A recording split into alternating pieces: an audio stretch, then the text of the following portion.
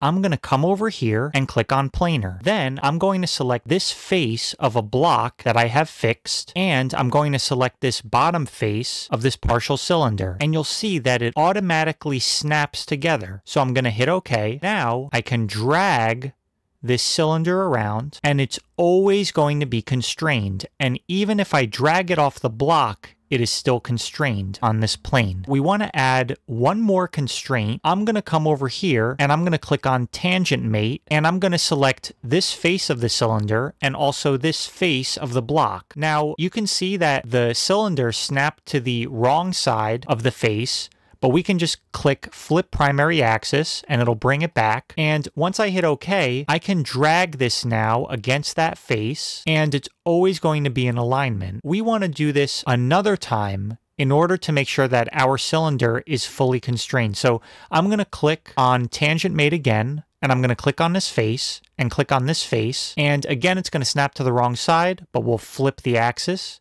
And when we hit OK, you're going to see that this time, the cylinder can only rotate now.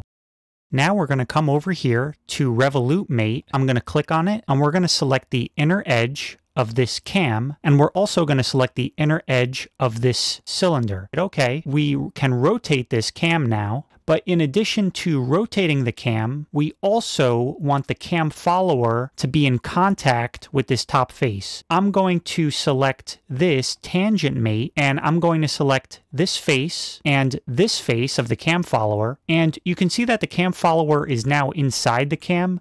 I'm going to hit Flip Primary Axis and hit OK. And now when I rotate the cam, you can see that it's now tangent throughout its rotation. At this point, you might be wondering, how is it that when we rotate the cam, the pin always goes up and down? I'm going to right click here where it says slider. We're going to hit edit, and you're going to notice that the outside face of the pin is the first selection, and the inside face of the block is the second selection. And with these two selections, it forces the pin to only be able to move up and down through the block. And now we're going to re-add this mate. Let me come over here to slider.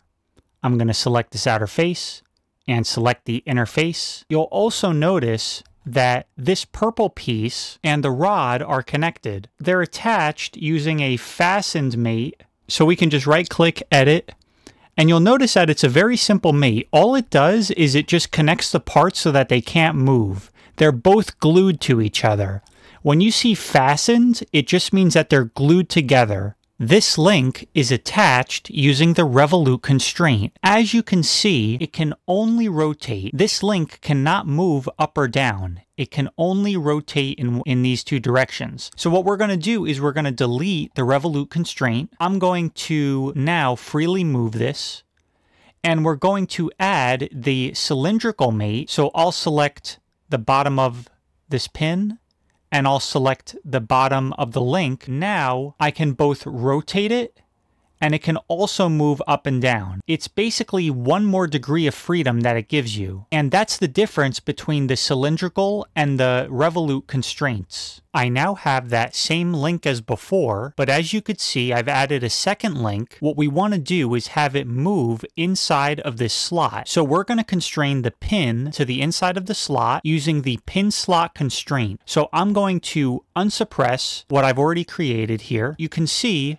how it moves in and out, but there are limits on its travel. We're going to recreate it by coming over here to pin slot constraint. The first selection is going to be the bottom of the pin, so we'll click on it. The second thing that we'll select is the bottom of the slot. We're going to come over here and click on limits, because without limits, the pin is going to move outside of the walls of the slot. One thing that you'll notice here is that we have the triad, the X, the Y, and the Z, but the X is pointing outside of the slot. We want that X to be pointing the other way towards the inside of the slot. So we're going to click here where it says reorient secondary axis.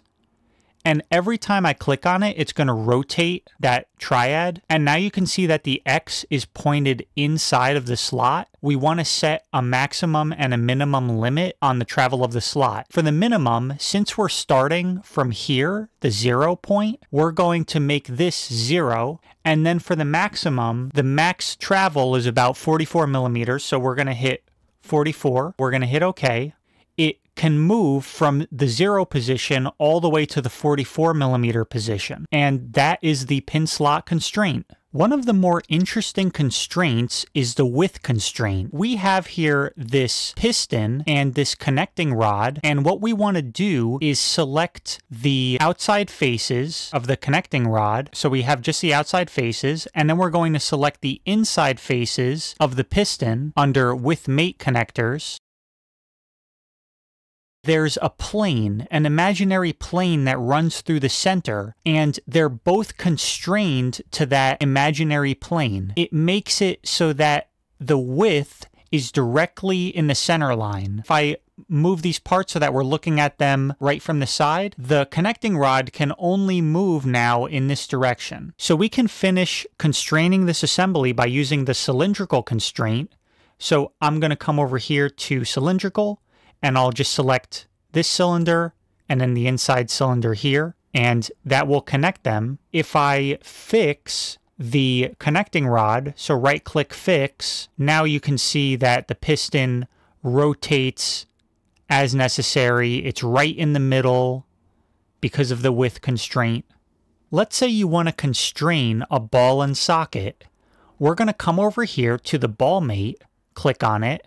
I'm going to select the inner radial pocket, and then I'll select the ball itself, and that will automatically constrain them. As you can see, when I rotate it, the ball rotates inside the pocket very effectively. And we can try one more mate. I'm going to come over here to parallel, and I'm going to select the top face of this cube and the top face of this cube and hit OK.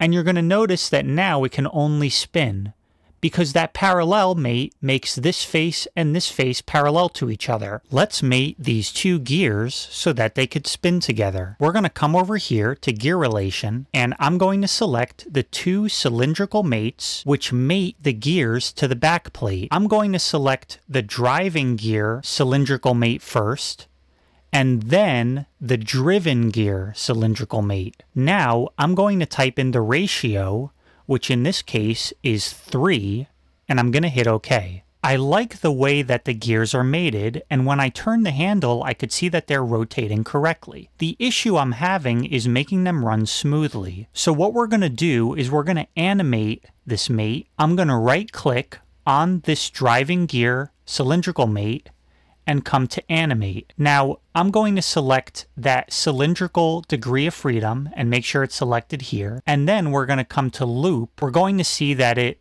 animates that movement. If we'd like, we could also change the steps. I can make this say 400 steps instead of 300. And you see that it turns very smoothly. Look at what happens when I make it just 20 steps.